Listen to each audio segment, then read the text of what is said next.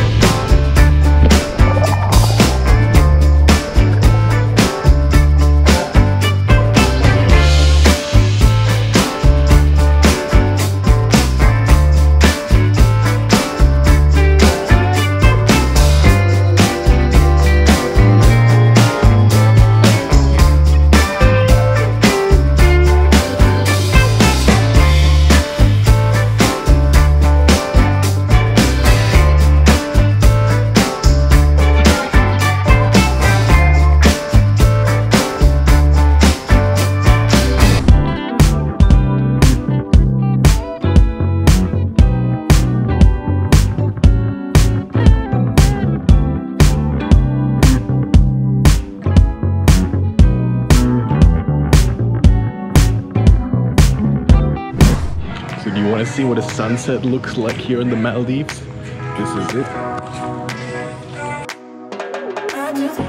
God, the colors look almost artificial. So I would say let's get a coconut to celebrate the sunset. Right, we got the coconut. So now we're gonna hang out on the beach a little bit and meditate about life. Fresh coconuts, by the way, my favorite travel drink. Super healthy and not expensive. Of course, all of this is crazy romantic, and that's also why the Maldives is such a popular honeymoon destination. If you're single like myself, it's not as easy because Tinder doesn't work here and there's almost no single people around anywhere, and yeah, not ideal for singles.